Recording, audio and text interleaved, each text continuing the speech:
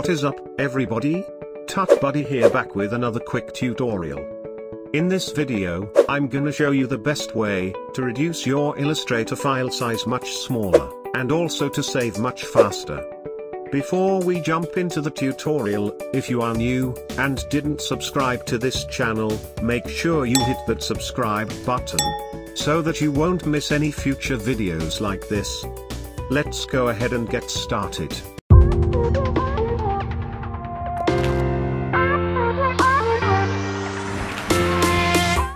I'm in Illustrator, having a file opened, and I wanna save this file.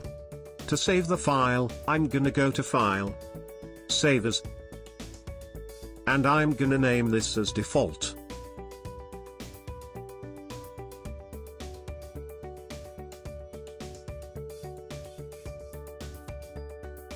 And click on Save. A dialog box will appear, and I'm not doing anything here, leaving all the check marks as it is. Then hit OK. The file starts saving and it takes some time to finish the saving process. We can see the progress here, so we need to wait each time whenever we save the file. That means we are wasting so much time saving the files.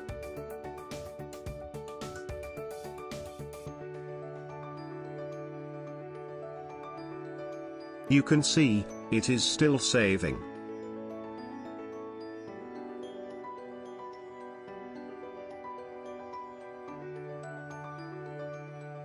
It is finished saving now. Now let me show you how to save the same file faster. I'm gonna save this file as a new file. Let me go to File, Save As. I'm giving a name unchecked, this time.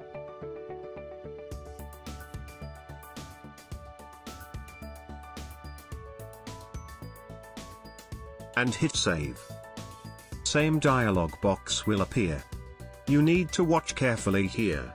I'm gonna uncheck this, Create PDF Compatible checkmark this time. And hit OK. Did you see that? How fast it saved the file. So quick, right? Cool.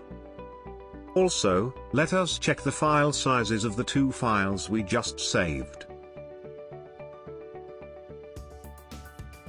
This was saved with the check mark.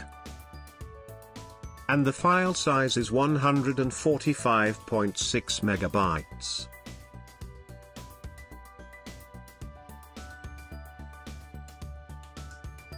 And this was saved without the check mark.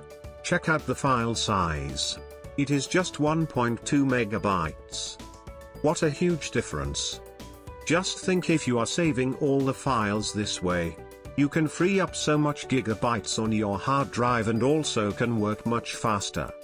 Simply uncheck the Create PDF Compatible checkmark. That's it. I'm curious to know how many of you know this tip already. Let me know in the comments, please. So, that's it for today, guys. I hope you found this video useful, and don't forget to hit that like button. Thanks for watching, and I will see you on another video.